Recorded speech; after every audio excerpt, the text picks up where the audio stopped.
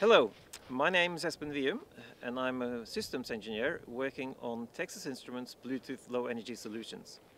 Today we're outside on the hills surrounding Oslo, and we're going to try the range of the new long-range modes that are being released together with the Bluetooth 5 specification.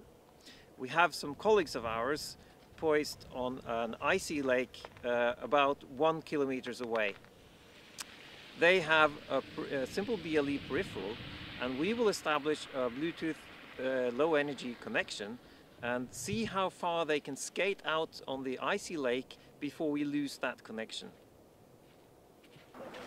Hi, my name is Fredrik. I'm an applications engineer with Texas Instruments supporting Bluetooth low energy products. I'm here on Lake Bogstadvannet today with the peripheral end of our Bluetooth low energy long range Bluetooth 5 link. My colleague Espen is up in the hills there. Now I'll take the peripheral and see how far out on the lake I can go while still maintaining a connection. And for that I brought my skates.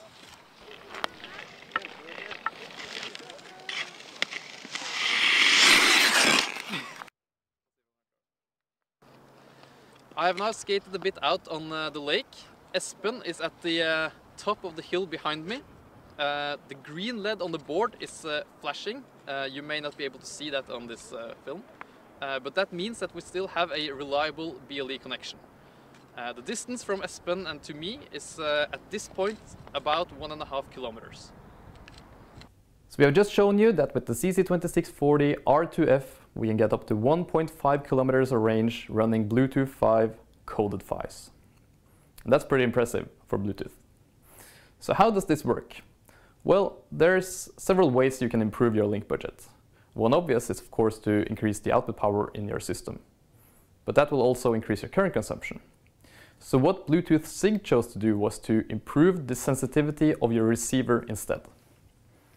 And the way they did that was through coding. So what is coding? Consider regular Bluetooth low energy. The data rate is 1 megabit per second, and the over-the-air symbol rate is 1 megasymbol per second. So that means that for each data bit that you put into the transmitter, you get one physically modulated symbol over the air. With coding, that is different. So you basically use more symbols to represent each data bit. For low energy coded PHYs, there's 2 stages. So we can either use 2 symbols per data bit, and this will give us a data rate of 500 kilobit per second. Or we can use 8 symbols to represent each data bit, and this will give us a data throughput of 125 kilobits per second. So how does this work? Well, consider a data bit stream, and let's take one random bit in that bit stream. So we run forward error correction on the data bits. So in this case, let's take a 1.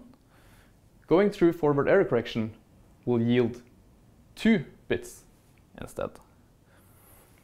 And for the s equal 2, or 2 symbols per data bit, we use these 2 directly to represent this single data bit. Now for the 8 symbols per data bit, or as Bluetooth SIG calls it, s equals 8 coding. Each of these are again expanded by 1 to 4. So a 1 is always represented as 1100, and a 0 is always represented as a 0011. So now we have 1 data bit being converted to 8 symbols. The basic idea here is that this will make it easier for your receiver to interpret your data stream over noise, and that improves sensitivity. For the CC2640R2F, the sensitivity when running 8 symbol coding is -103 dBm. Comparing that to the already best-in-class sensitivity for 1 megabit per second BLE at -97 dBm means that you get a 6 dB improvement in link budget. A very important factor here is that the receiver current consumption is the same as before, and for the CC2640 that is 6 milliamps. So in other words, without increasing the current consumption in your system, you get a 6 dB improvement in your link budget. As mentioned earlier, another way to increase the link budget is to increase the TX output power. Many BLE applications transmit at 0 dBm to optimize the power consumption. At 0 dBm, CC2640 consumes 6 mA. For this demonstration, we chose a TX power of 5 dBm, which increases the peak current consumption from 6 to 9 mA. This is a moderate increase and will in most cases still allow the system to use the same power supply architecture and energy source, for example a coin cell battery. To conclude, we have shown you that by using the new Bluetooth 5 coded PHY, we can achieve a BLE range of more than 1.5 kilometers, while still maintaining a peak current consumption below 10 mA. Thank you for watching. Please visit our Bluetooth Low Energy webpage for more information on how to get started with the CC2640R2F.